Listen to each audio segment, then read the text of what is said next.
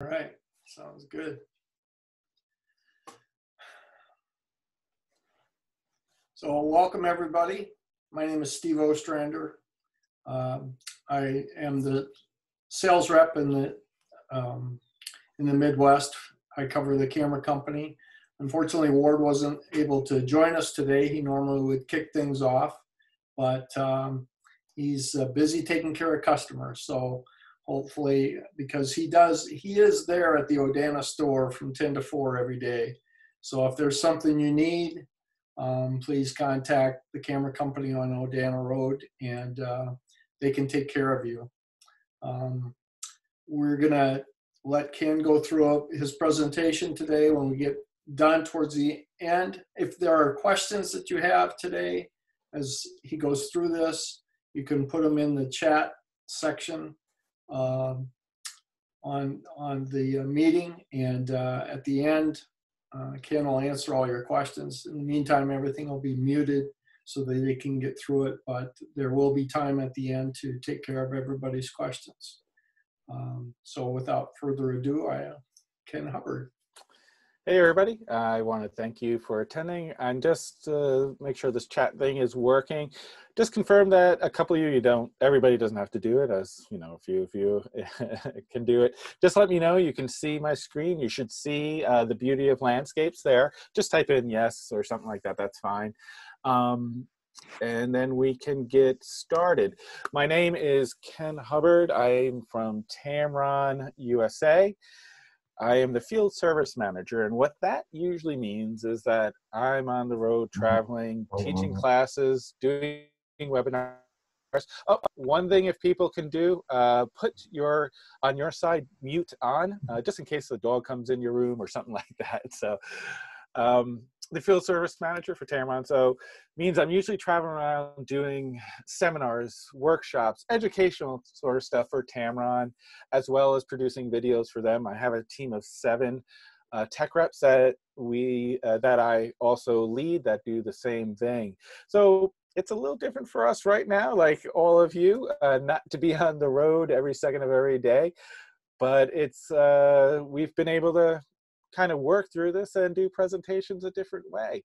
I just hope everybody's been safe and healthy out there and continues to be that way.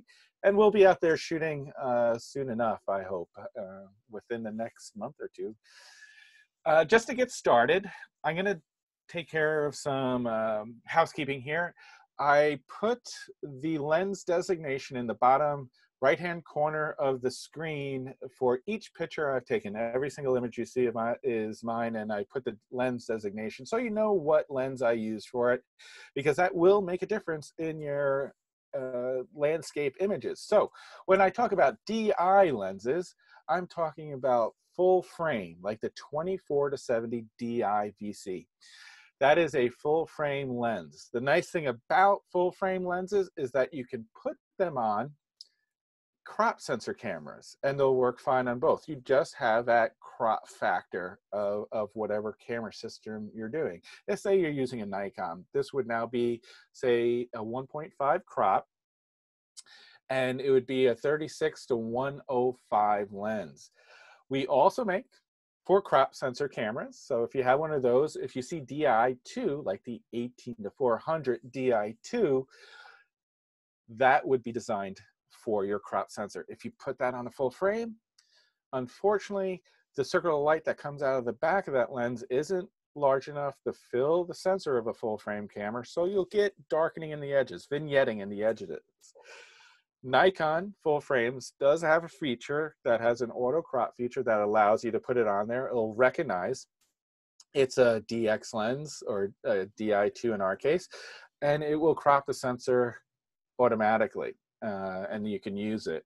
But and we also make for the mirrorless systems, Sony, Panasonic, and Olympus. So if you see DI3, like 2875 DI3 or 18-200 DI3, that would be designed for mirrorless systems. So we do make it for that as well. With that being said, let's get into this presentation. Landscape photography may seem simple. It may seem like, okay, you go out there, you bring your lens and your camera, your tripod, your shutter release cable, all that fun stuff, maybe some circular polarizers, neutral density filters. If you're like me, your backpack is filled with so much gear, it ends up weighing about 35 pounds. But, you know, better be safe than sorry to do what you want. But there's a little bit more to landscapes, excuse me. There's a little bit more to landscapes. It's seeing, it's finding, it's light, it's finding your own style as well. Some people are wide angle shooters. They love the wide angle look of an image where that foreground looks really big, the background gets pulled away. Dynamic images can be created that way. And then there are some that are telephoto shooters. They'll shoot the 28 to 300 or 18 to 400 at 400 millimeters and find those little pieces within a grand landscape that a lot of people don't see. And I'll admit, I'm more of a wide angle shooter. And on one of my workshops, the Bryce Canyon, a guy was shooting the 150 to 600 in Bryce Canyon. And I'm sitting there going, wow, what are you getting with that? And he showed me some truly astonishing images of just little parts of the canyon as the sun came up, peeked over the horizon, the light hit just this one tree that was carved in an arch that with your eye you can't see, but he saw it with the 150 to 600 and it was a beautiful image. So finding your own style is a key. And also, do you like black and whites? Do you like color? Do you know, what is it that you like? Try everything. Learn from a lot of people. Try, if you know landscape photographers that you truly love, look at all their images. And if there's some that are specific, try to recreate it yourself. And the more you do this with the more different photographers and the more different books you look at, the more you start taking pieces from each of these people and start creating your own look and style to what you're doing. First off, let's talk about changing your field of view, both by perspective and focal length. Focal length will be first. There is a huge difference between 18 millimeters and 400, between wide angle and telephoto. Wide angle, like I said, what it does is it takes that foreground element, makes it really big, kind of larger than life, and then the background kind of fades away long, so you can get some really dramatic images. Where telephoto, say in this case with 18 to 400, at 400 millimeters, it does the opposite. The more magnification, the more compression, the more foreground and background elements look like they're closer together. And that could be a key element into the way things look. And so I know a lot of people, and I know my family and friends sometimes think, is it really that hard to take a good landscape? I go, even if the conditions are perfect, it can be difficult because sometimes there's a lot of elements in there and you get overwhelmed by it. So, think about what lens you want to use, and is this a wide angle shot? Is this a telephoto shot? Is there something more interesting really close and zoomed into, or is there something more interesting in the wide angle? So let's move on. So here, as you can see, 18 millimeters, you get a little bit of everything. 400 millimeters, you're super up close. It all depends. And it's not just those extremes as well. Even with wide angle lenses like the 15 to 30, there is a big difference between 15 millimeters and 30 millimeters. In this case, I shot this original shot at Red Rock Crossing in Arizona with Cathedral Rock in the background and the river coming through.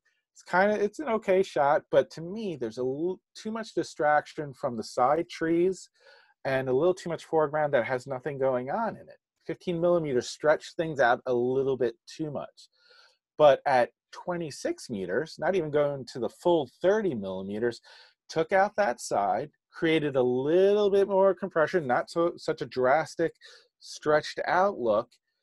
I also changed my perspective, not just by the focal length, I also moved closer to the ground. The previous shot, I was sort of standing mostly straight up. Now I kneeled down, got closer to that one pool of water, to get a better reflection and fill the foreground in that. So a big difference between that, you know, it's okay, but this to me is much more dramatic. Also having the moon in it's kind of cool too, but just you can see that effect. Such a little bit of focal length difference makes a much different shot. But sometimes, obviously, you need that wide angle. This is Horseshoe Bend in Arizona. And to go there, you really do need to bring the widest angle you have. I shot this with 24 millimeters, I've shot it with 30 millimeters, but it never quite has the same impact because you're cropping off too much of the sides. And for me, it works as the widest angle you could possibly shoot with it. For years, I went to this location. I've been going there for about 26, 27 years. And for the first few, I won't say how many, but for the first few, I always went for sunrise. It just seemed like a great sunrise spot. And never was truly satisfied with the images I got. Sometimes, you know, if there was a storm in back, it was good or something like that. But most sunrises, I was like, you know, it's okay. Went to go have lunch one day at one of the local restaurants, sat down, and the waiter comes over and he's just like, oh, you guess you've been shooting. He saw the camera over at Horseshoe Bend. And I'm like, you know, you really should go at sunset. It's like, yeah, you know what? After all these years, I've never actually been there at sunset. Went there that sunset, and I haven't looked back going at sunset. It definitely is a place that works for me a little better at sunset. So where sometimes it's totally wide, other times it is totally works better as a telephoto. And then this is Delicate Rock in Arches National Park. And the first inkling you have is, wow, these guys are big. I need a wide angle. I got to get up close to this and you know, try and capture everything. Problem is, when using a wide angle, you got to get really close to it and you start looking up. And the minute you start looking up, what do you get with a subject like this? Convergence. It starts going in like that.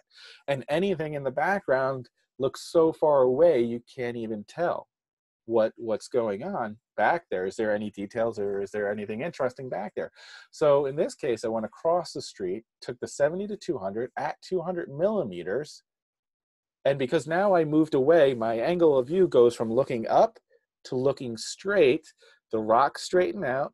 And because of the compression at 400, you can now see turret arch in the background in the bottom left, as well as the mountain range gets closer and larger in the background, creating maybe a little bit more interesting. And as far as composition goes, I used the least amount of sky possible, and it fills the most amount of sky possible because there's no clouds. It's a cloudless sky. The light was really nice. You can see how pink it was, but would have been even better if I had some clouds in there. But you know, when you can fill some of that negative space with a subject, you know, it takes over and it becomes a little better. This is even to more extreme in this case. This image was shot with the 150-600, and sometimes timing and the situation you are in dictates the lens you're going to use. I was in Apalachicola, Florida, actually on a boat on the Shrimp Creek, I believe it is, taking photos of bald eagles and osprey. So yeah, I was using a 150-600 for birding. That's what I had in my hand. And as we turned a corner in the river, the sky just blew up this really beautiful orange because they were doing some controlled burns in a local state park. So all that particulate and smoke was going up in the air. And as the sun started setting, it just became this incredible orange color. So I used this 150-600 at 600 millimeters, even more compression, where the clouds, the silhouetted trees, the sun kind of look like they're on that same plane. A completely different perspective because of the focal length I used. If we were closer to those trees and I was using, say, in the 24-70 at 24 millimeters, the sun would be smaller, the clouds, there would be some separation. Not sure if it would have the same feel to it. So changing your perspective with point of view. Like I showed you earlier with Red Rock Crossing, changing your perspective. Don't always shoot at eye level. I know as landscape photographers, it's very easy to get out of our car, hike to the spot you're going to, set up the tripod, and next thing you know, you're shooting at eye level. It usually starts getting a little bit more interesting when you can change that perspective. Is say you can go higher or lower. In this case, in Zion National Park, again, another cloudless sky, so I want to minimize the usage of that. So I walk out into the Virgin River. Luckily, it was fall at this point, so the river was pretty low, not much flow to it. I was able to walk out into it and kind of get really, really close. I'm about 6 inches off of the water at this point, and using that foreground rock as my focal point to create a little bit more dynamic image, create a little bit of depth in here, but also, since there's nothing going up on here in the sky, you know, you can concentrate on that beautiful gold and blue reflection in the water as well. So I know I'm getting older, and it's getting harder and harder to get back up after crouching down like this, but it, you know, it sometimes it really makes a huge difference in the images that you take, to just try and kind of change your perspective. But change your perspective as well as, if you have the opportunity to walk around a subject, you know, don't shoot it from that main. If you're investigating an area, like this is Mobius Arch in the Alabama hills, just outside of the town of Lone Pine, and there are a few shots where, you know, they're shooting through it, and you have Mount Whitney in the background through the arch. As you can tell, there were some clouds this day, and Whitney was not showing herself at this point. So I had to change my perspective of how I was going to shoot this image. Yeah, because I did originally want that in the background, but it didn't work. So fortunately, this is an arch that you can walk completely around 360 degrees to see the different positions, different light, the way it falls on it. And this is a nice one. The sun just started coming up, so I started getting some nice warm highlights, some nice soft shadows, and in the rocks behind it, it's starting to hit there. Whitney, the whole time we were there, just stayed in the cloud, so I knew that wasn't going to be the shot. Here, it also looks like it's a bit thicker of an arch as well, but when you go to the complete other side of it, you can tell, you know, it's actually thinner than it actually looks. And then the sun comes up. It was a cloudy day, so it never, you know, peeked through completely while we were there, except for a couple of blue skies you see there. But it kept this nice soft light. So I don't know. I keep going back between this one and this one, which one I like better. You know, whatever day I wake up, it tends to be a different one between those two. But the great thing is also, again, perspective and focal length. Like I said, with wide angle, that foreground subject looks much larger than it actually is. And it's kind of a cool subject here. I show this to people and they're like, oh, that's kind of a cool arch. You know, can you walk through it? I go, I'm 6 feet tall. There's no way I'm walking through this arch. I actually got to get down on my hands and knees to go through it. So it looks much larger than it actually is. So that's a neat thing, playing with perspective and focal length as well between those two. Also, always work the scene, which means don't just take one picture. You saw with these images, this is only a handful of the images that I ended up taking. As I'm walking around, even if the light is not perfect, I'm still taking pictures, you know, different angles, different points of view. If you go to a location and take one picture, that's it. That's the image you get. That's the best image you'll get, because, you know, that's the only one you took. And I do find it interesting when I'm leading workshops, many people tend to do that. They take a picture, maybe a second picture, and then they're like, okay, I'm moving on. You know, I tend to work a scene, walk around, look for different points of view, use different focal lengths, change things just a little bit. But here, as an urban landscape in DC, the tidal basin and the cherry blossoms, not in bloom, so we didn't go to get the flowers. We were using them as a silhouetted element in a sky. Again, you're starting to see the conditions I work in a lot of beautiful days, but a little too beautiful in the case of the sky. So wanted to use the cherry blossoms as a silhouetted element to fill that negative space and frame the Washington Monument. Fortunately, I had this little duck going by in the water, kind of a neat little scene too. But I started off here, took this one to fill the sky, but yet still be able to frame, find that little arch in those branches to put the monument up into. Then as I'm walking along, I go to the opposite extreme and I just kind of fill everything except for a little hole that gets the monument through it. Then I'm walking along and I kind of find this one. A little nicer balance. You know, the odd number of branches in there is a little bit more pleasing to the viewer's eye. You know, that's what they say, when you have odd number things in there, it works a little bit better than evens. It kind of breaks up that space a little bit more pleasing to the viewer. So these three branches come in, and I kind of like that one. Even though I was really satisfied in this area with that, I got the picture I was looking for, and you know, I did take, say, 10 or 15 images, different focal lengths, higher, lower, a little bit more reflection, a little bit less. And once I did that, I kept on going. I looked for different, I took out the cherry blossoms completely, went closer to the bridge. That didn't work for me. So in reality, ended up taking, I don't know, 100, 125 images, something like that, over over an hour, hour and a half of time or so. And ultimately, you know, I come back to this one. And it's not so much I'm trying to take a 1,000 images just to get one. It's just sometimes you go in thinking you know what you want.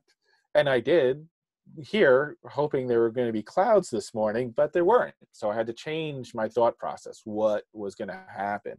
So I took a whole bunch of different images and ended up liking this one the most. Create depth with both foreground and background elements. Think about your scene.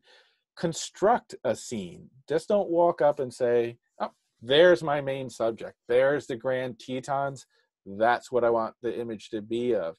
An image will be a lot more interesting, even if conditions aren't perfect, if you add other elements to it. And to the extreme, here is Arches National Park again. Not, you know, it's the middle of the day. I'm a photographer that doesn't stop shooting just because it's the middle of the day. I know there's a lot of photographers that say, hey, go back to the hotel, grab a nap. Yeah, there's always time to sleep. Don't worry, you can find time to sleep. I'm, if not photographing for a purpose, I'm photographing to scout a location as well, that knowing that I'll come back later and hopefully this will be perfect. The reason why I shot this one is it's the middle of the day. There's not many people walking around this arch, so I have a clean picture of it. If it's morning or afternoon at sunset, there's people walking around the arches and all on the trails there. But I found a piece of this I think the remnants of a juniper tree that was just kind of lying on the side of the trail that I was walking on. And believe it or not, it's only about 3 feet long. It's not a gigantic piece of branch here, but because I'm using the 10 to 24 in this case at 10 millimeters, and I'm maybe a foot to 18 inches from this branch, I'm able to make it look much bigger than the window arches in the background, which is kind of a fun and neat thing. So creating a little bit more depth by really paying attention to foreground as much as your background or whatever your major subject is in the scene. Again, here, it doesn't have to be dramatic. It doesn't have to be a major element, just a little something in the foreground to create a little bit more interest to the image. This is on the island of Kauai in the Hawaiian Islands, and Honolulu Bay. I probably pronounced that wrong because there's not many Hawaiian words that I pronounce correctly. They're pretty tricky for me. But a storm was coming in both from the mountains that are straight ahead in this image and to the left. So the light is really dramatic. So I pulled out to the first pullout along this road that I came to, and just started firing and tried to keep these two plants in front of me in the frame, because this weird light that was going on was hitting them just enough that they were sort of glowing in the foreground. And so it gave a nice foreground element and background element in this case. And it's not just physically what's in the scene, it's the tones that are created in that scene as well that create depth. Here I got a nice highlight in that foreground, something a little bit darker in the middle ground, followed by a darker line of bushes there, and then some highlights in the mountains, then darker mountains again. So there's a lot of light, dark, darker, light, dark, again, creating these different steps and tones, which create depth. And a lot of times when it comes to post-production, this is where one of the mistakes people make. They try to take all these different tones and equal them out. And when you do that, when you equal them out, you lose depth. And that's one of the mistakes in post some people make. So think about that. Even when you're doing your post-production, think about tones in layering for depth. With that being said, I do work on every single image that you see in this presentation. I've been using Photoshop for 26, 27 years now, and to me, I use it to enhance the images. It's just a process that I do. I try not to over-process the images so they look a little hyper-real. I try to keep them as natural as possible, and yes, sometimes it's a little bit more saturated. And the way I feel about it is, I think what was it way back when, the Fuji Velvia 50 was sort of the landscape photographer's dream chrome film because of those rich colors. They were a little bit more rich than were really there. So, don't hesitate if you want to, work on them a little bit. But if you're a naturalist and you like it coming straight out of the camera, that's cool too. I'm not here to say you have to do one or the other. It's your preference of what you like to do. I just think sometimes images need that little extra to really make them pop. So here is a Grand Teton, and use human elements as well in your landscapes. Landscapes don't just have to be mountains, streams, trees, rocks, branches, all that stuff. This is the barns on Mormon Row in the Grand Teton National Park. And I will admit, sunrise in the Tetons has not been my friend until this image. This was the last trip I took last year there. And again, the first 2 or 3 mornings, we got skunked. It was rain, it was gray, it was dull. My typical mornings in the Tetons. If you have this situation where, you keep going somewhere, or you go, 3 mornings in a row and you're just like, oh man, this is just not happening for me, do not get frustrated.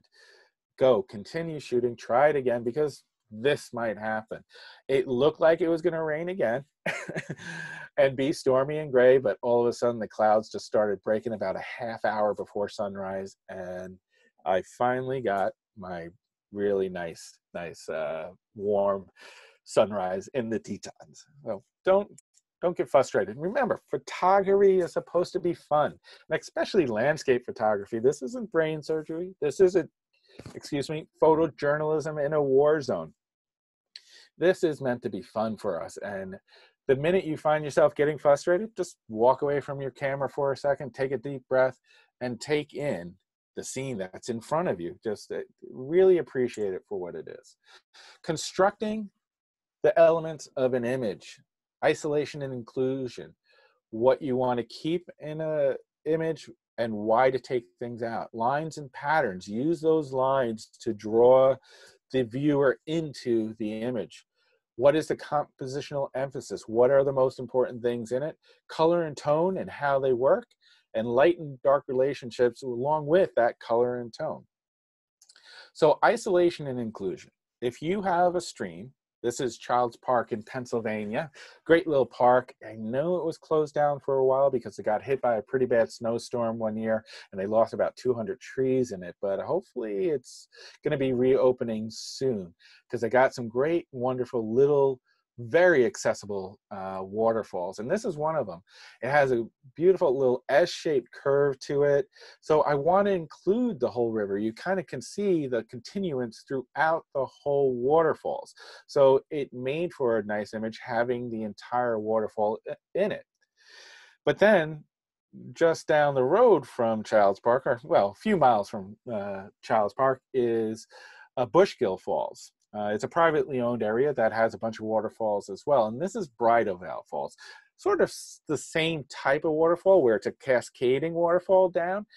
But this one, from where you can shoot from, you see the top one and you see the bottom one. And there's just too much of a gap that just doesn't look pleasing. So where I included the entire waterfall, here I isolated only a section of it. And I think it's a little stronger, especially because with a very slow shutter speed, I believe this was about 5 seconds, you get that beautiful soft water against that deep, dark rock, almost black rock there. So it's dramatic that way, just isolating that small little area. Using lines, and lines could be obvious lines, as in a road, a set of benches in a park, you know, a string on the ground, a rope on the ground, can be leading lines. And sometimes they're just natural leading lines. This is Redwood National Forest in the upper portion of California. And I got up a little late this particular morning because I was staying in a town in Oregon that was known for a couple of good breweries. And yeah, I was out a little bit later than I wanted to. And I got up late and I started driving down to the Redwoods. And, you know, by the time I got there, it was like 10 or 11 o'clock. The sun's up, bright light. And I figure, you know what, I'll check it out. I'll, you know, scout for later tonight and tomorrow morning. So all will be good. I do always keep a camera with a lens on it in the back seat of my car. Just in case, you know, even if I don't think something's going to happen, you never know. You really never know what you might get. So in this case, I had a crop sensor camera with the 18-400 on it, and I'm driving and I come up over a hill down into a valley, and there's still a layer of fog in there. And because of the time of day, 10:30, 11 o'clock in the morning, the sun is really high in the sky. And as you're driving through it, and the more you get into it, the more these beams of light started happening. And immediately pull off to the side of the road in a safe spot, the first safe spot I could see, grabbed my camera, 18-400, and just started firing. I shot for about 15-20 minutes, different angles, but what I love about this one is those beams of light just draw you into the forest. Some people might say, well, why didn't you didn't go back to grab your full frame with, say, your 24-70 or something like that? Because you know what? This 18-400 did the job. It worked perfect. The image is tack sharp. The tonal range on it is really nice. There's no need to shoot it again with a different lens and camera. It did the job. So color, tones, and lines here, it's a combination of both. You know, that sunrise that works out in the Tetons again, that you sit there and you get this nice color, but it's a matter of composition here too. It's like, where do you put that horizon line with reflections? Fortunately, with the angle that I was shooting at, you know, I had the line of the Snake River going to the Tetons, but you know, I was high enough that I was able to get a decent enough reflection of the Tetons and keep that horizon line a little out of the center, because compositionally you want to usually keep a horizon line out, but with reflections it can be a little tough. And this next one shows that. This is Sunset by Oxbow Bend, and this one, considering the position of how to get the reflection, where I was, the angle, and the elements that I wanted in it, the horizon's a little bit more in the center. And don't beat yourself up because of that. If the image comes out and looking nice and it's exactly what you want, but the horizon line is not using that rule of thirds that, you know, you have to use, It's okay. It's a beautiful image. It's perfectly fine. I mean, sometimes on these workshops, I have people like, but I can't get my horizon line. I go, do you like the image? And I'll say, I like the image. I think it's really great. Yeah, I think it's good, but then don't worry about it. It's okay. Rule of thirds is just there for a guideline to help you out. It doesn't always have to be used. Here's an example of the Bonneville Salt Flats. And I was driving through, and the day before it rained, so there's about 6 inches of water laying on top of the salt. And it was a really bright day and a deep blue sky. And I was just looking at this scene, and sometimes more often than not, I stop, I leave my camera in my camera bag. I just look at the scene and try and figure out what it is I want to do. At this particular scene, I was a little, I was like, I'm not quite sure. So I shot for about a half hour, different focal lengths, different things, took it back to the computer and was viewing my images, and where the other ones are about really nice color, about pink skies and blue skies and pink clouds and reflections in the water and stuff like that. This was about minimizing the color. There was something about the images that I just didn't care for, and that was a distraction of the color in the mountain range and the foreground. Even though it was minimal, the color in the mountains, the foreground had a little bit more of the blue sky reflection. What I ended up doing is taking away the color or desaturating the image from the mountains down, but overall making a bit more contrasty, that highlight and shadow, making it a little bit more extreme to give it a feel. It doesn't have the feel of extreme color, doesn't have the moodiness of black and white, but it has something that's in between. So sometimes it's just finding that color connection and how they work together, either to color it or not to color it, or take away some or add more. You never know. Experiment with your images. The great thing with Photoshop or Lightroom is that you can experiment, or whatever program that you're using, Luminar, whatever it is, you can experiment with the image, and if you don't like it, throw it away and start again. It's just it's see where it can go. I remember the first time I got Nik software that enabled you to do a lot of things that took a lot of time doing it in Photoshop.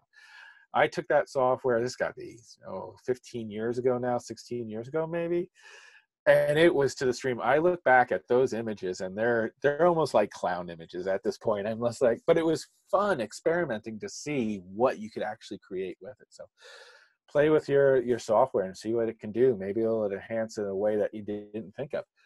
Look for and understand light. Really understand light and get to start reading it. And one of the best ways you can do it, some of you may have heard this before, is that for say a month, go back to the same location. It doesn't have to be exciting. It could be a building. It could be a single tree. It could be a part of the park that you just like. Doesn't have to be anything major. And if you can, pick a different time of day to go there to look at the light. See what it looks like in the morning. See what it looks like at midday. See what it looks like in a storm. See what it looks like after a storm, because it's always going to be different. And being able to repeat that and notice things, the habits of light, what light looks at, will help you create better images. So just before dawn, light tends to be blue, except for that little fringe of warm light that's hitting some of these highlights. Over here you see all that blue color that's in it because it's shady light, or before sunrise light tends to be that cool bluish color. But as the sun rises, what happens?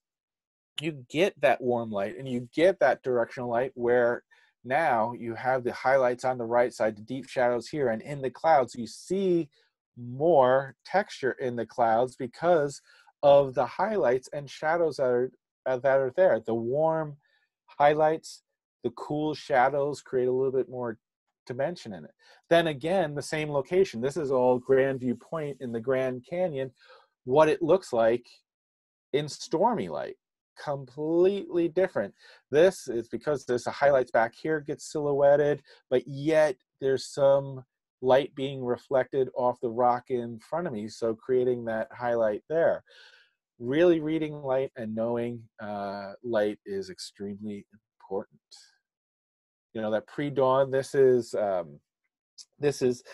Mammoth Hot Springs in Yellowstone National Park.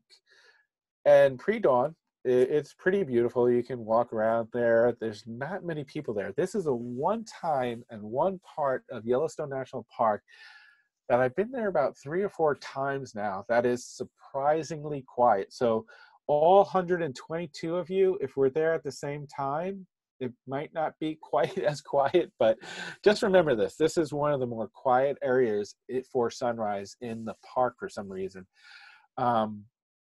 But here you have part of it that's in that cool light, but just a little bit of stream of sunrise kind of peeking through there. In this particular shoot, we were shooting a video there, and when shooting a video, you have to be guided by a park ranger. And I will tell you, she was fantastic. She was like the lead ranger for permits. And we're meandering through and we're talking, we're getting some facts from her, we're shooting some videos, shooting some stills, all this stuff, kind of slowly meandering. And we get to Canary Spring. And all of a sudden she kind of leans back and she goes, yeah, this is one of my favorite spots. And right, literally within 10 seconds of her saying that, the sun crested over the peak and blew up Canary Springs with backlight. So all the steam from it starts glowing in the super warm color.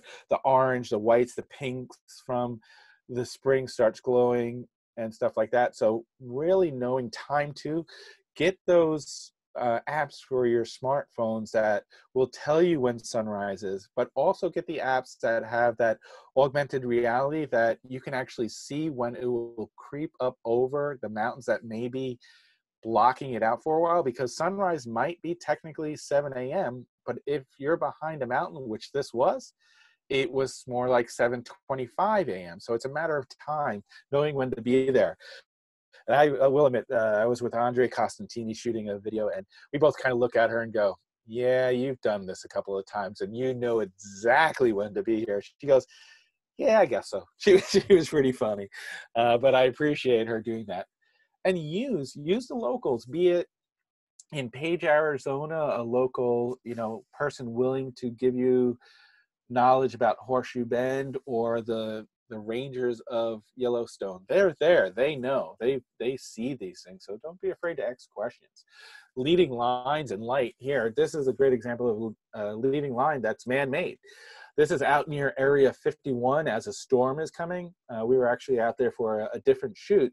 But as soon as I saw that storm racing to those mountains on the right-hand side, I ran out to the middle of the road. Luckily, it's in the middle of nowhere, so not many cars come screaming by there, and just started firing away. And again, get apps that can tell you weather. If I see a storm's coming and I have the opportunity to be in a certain location as that storm is breaking or going by, I get there. If I know something's going to break and I want to be there when it breaks, I get to that spot an hour before the weather, says, okay, it should be cleared out by this time, because you're usually in for really good light. Also, scenes that might not seem like there's a lot of light, there ends up being a lot of light. I know this is Antelope Canyon, and very early on, people used to say, oh, only go there in, say, May, June, July, August, when the sun is high in the sky, so you get the beams of light. That also brought the crowds. That's what people wanted to see. And they would say, oh, there's not enough light really to get anything interesting in there. Well, that's a bunch of hogwash, because any little light in any situation can create something. And here, there is plenty of light because of the colors and the amount of light that comes down there in January, December. You can create beautiful, beautiful images, because it just might mean you need a little longer exposure, but you'll be able to capture that scene. This was shot in January with the 15-30 handheld at, I believe it was about 1/4 of a second. Did it look this bright there? Nope. But with that 1/4 second exposure, I was able to draw in enough light to capture it. Then there's unnatural things that happen, such as fires. Fires can be really dramatic and interesting to your images. This is Yosemite National Park, and there were 3 fires outside of the park, and every morning we woke up to this incredible amount of smoke. The first morning we were just like, "Oof, okay, I guess we're going for breakfast." The second morning we were determined and said, "Hey, let's get out there and at least see what's going on." And this time it paid off, because this is a spot we go, a pull out along the river that we go to often. And it was very unique because of the color that was being created from all that smoke, unlike any other shot I had. So even under the worst conditions, fires and smoke and stuff like that, you still can create stuff. Capture movement in your images. Don't always freeze things, especially with water.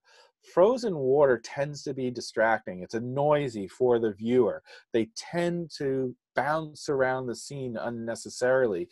So slow down your shutter speeds to create a smoother surface. This is on Jekyll Island. It's about a 5-second exposure, and there was enough of waves and movement back and forth that it completely smoothed it out to look like ice. If I use, say, a shutter speed of even, say, a 15th of a second or a 30th of a second, you would have captured the ripples in the water.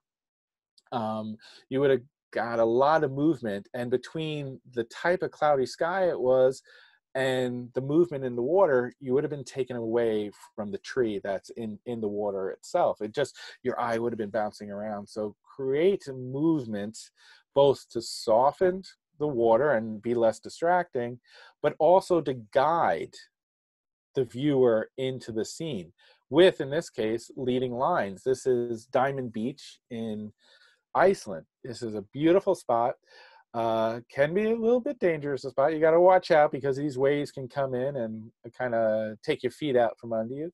But it is a very dramatic place with these icebergs that have went out into the ocean and then crashed back up on shore.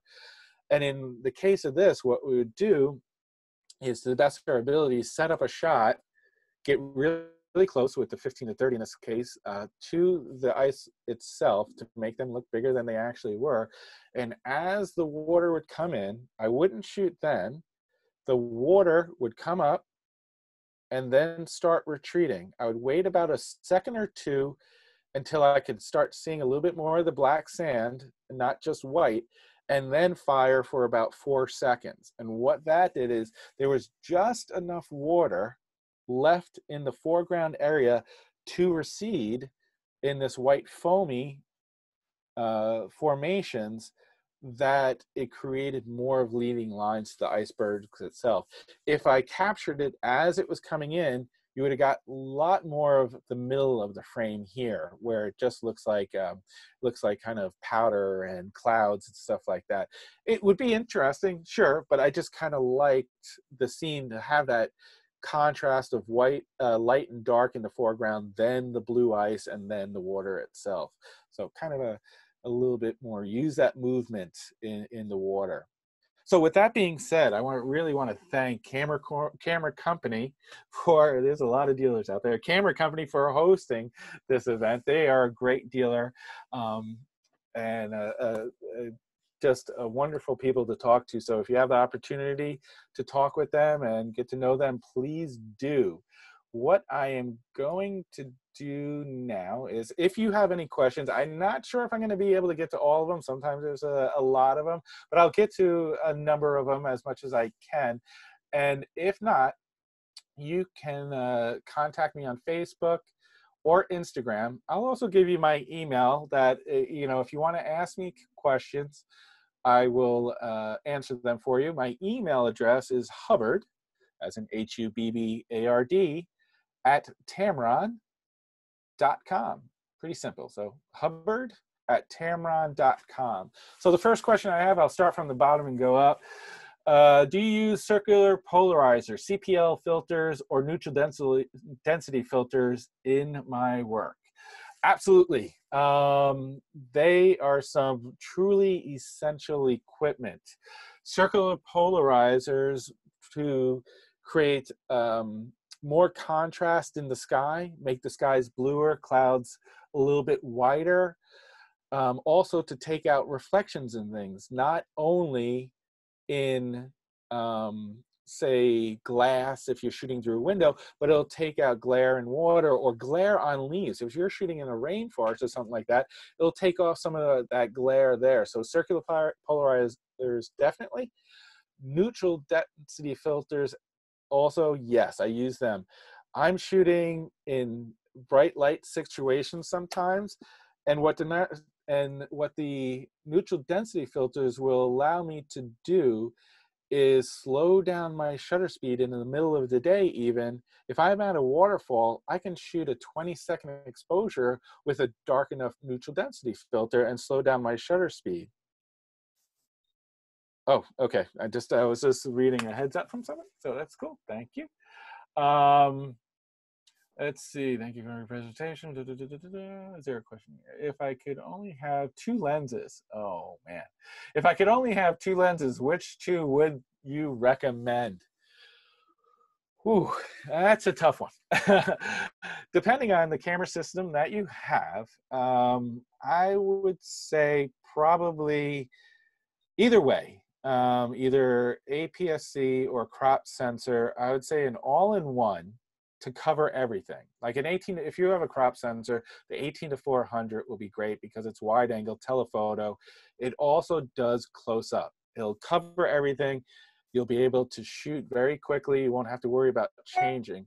But I also would get something that has a faster aperture as well, say a 17-50 in the crop sensor or a 24-70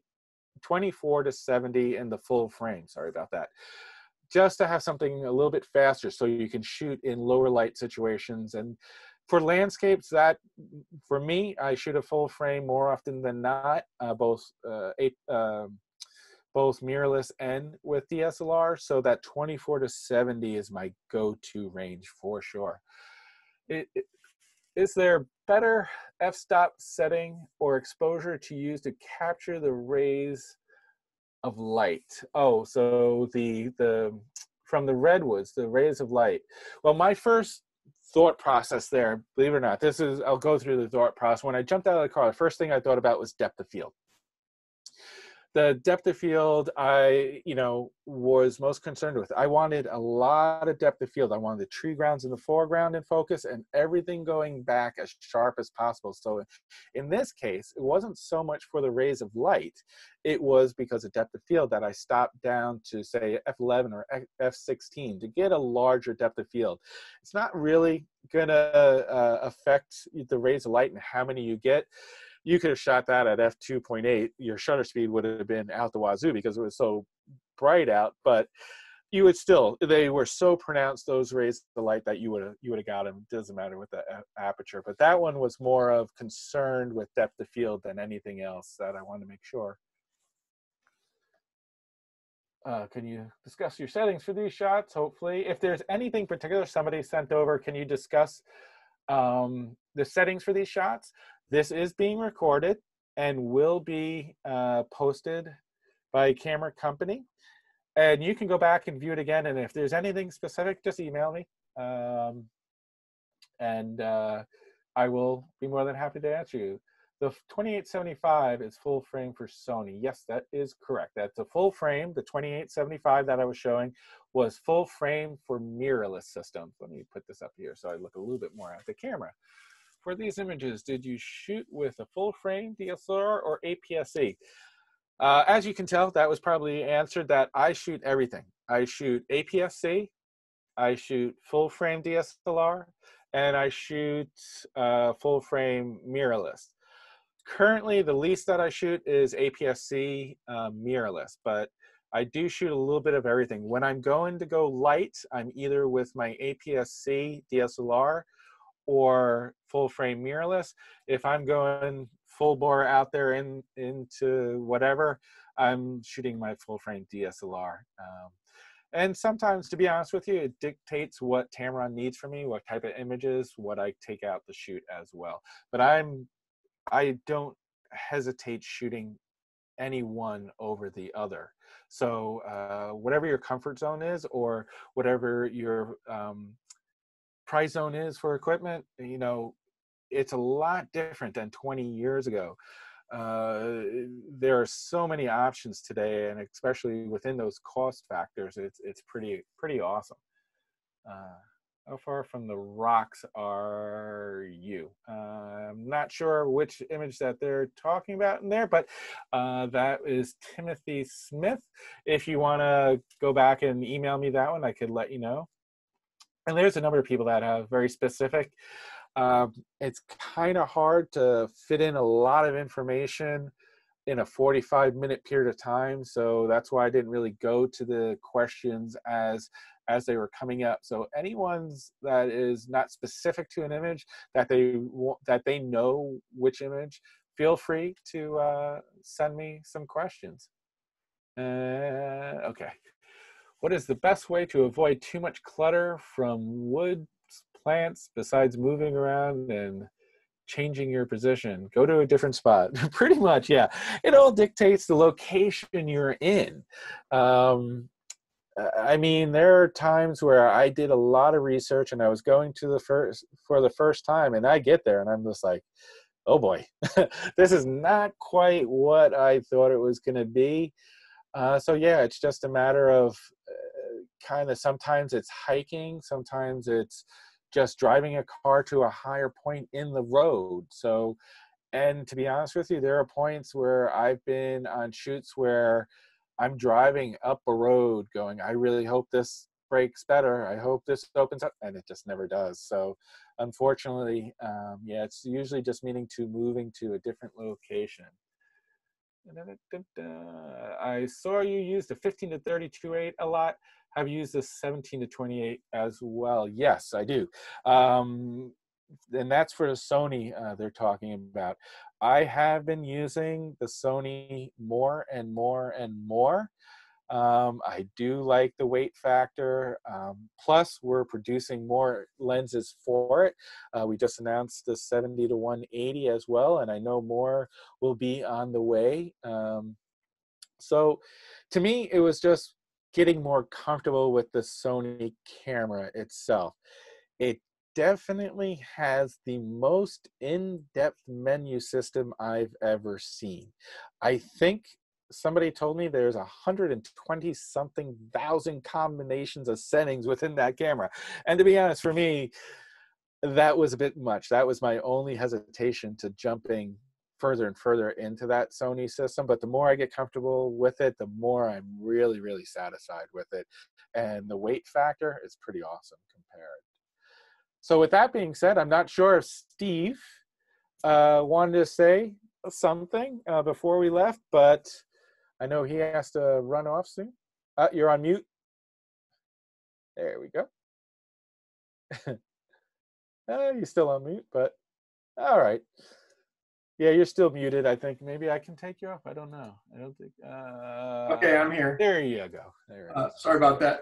I just wanted to mention real quick about some of the rebates that are going on right now on Tamron lenses. So if there's anything that is of interest, please contact the camera company and have them tell you all about the rebates. They're anywhere from about $50 up to $200 right now. And then there's also some special savings, and there's a free filter promotion on select lenses where you get a high-end circular polarizer at no cost when you buy certain lenses. So please check with Ward at the camera company about all these savings. And I want to thank them for their hosting this event, and Ken for his time and expertise. And thank you all for coming, and we hope to see you again soon in another one. There's more of these coming. Yeah. And I look forward to seeing people in person. That's the day I'll enjoy, for sure. Thanks for coming along.